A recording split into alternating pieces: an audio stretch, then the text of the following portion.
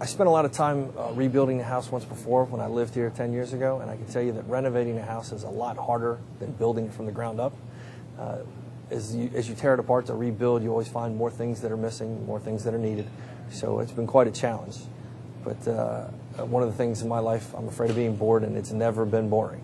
And as an alum, it's a great time to be a Tiger. You know, a lot of focus, a lot of drive from the administration. I'm proud to be a part of that. I believe our kids have grown greatly in a year in philosophy, strength conditioning, and attitude. And I couldn't be more proud of them as they progress towards their degree and how they become a Towson football player.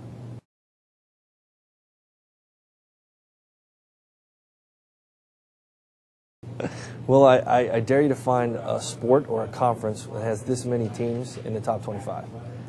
It just doesn't happen. And you can say what you want about the SEC, but nah. It makes it more of a challenge. Our kids know that they're in a 15-round prize fight every week, and it's against a heavyweight, and not just a heavyweight, but a heavyweight contender. So as the growth goes, yeah, I would say that it's a little harder to measure it when you know that you're fighting Mike Tyson every week.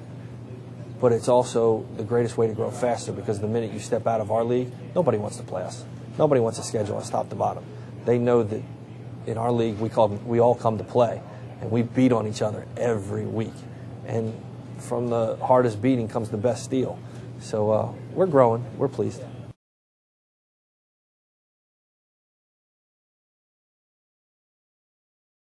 Yaki's always had a tremendous degree of potential. And I can say this, and this is said with all love, that Yaki used to be a big, smart, fat kid who you just couldn't move. Now he is a hard-working technician, student of the game, who has totally changed his body and his attitude. And he's just now starting to scratch the potential that he has. And he knows, and so does the whole team, that there's been no other player that I've gotten into in my career like I got into Yaki. And how disappointed I was last summer with him. And he has responded like no other player has ever responded. And to his credit, he's earned the respect of both the coaches and the players in this league.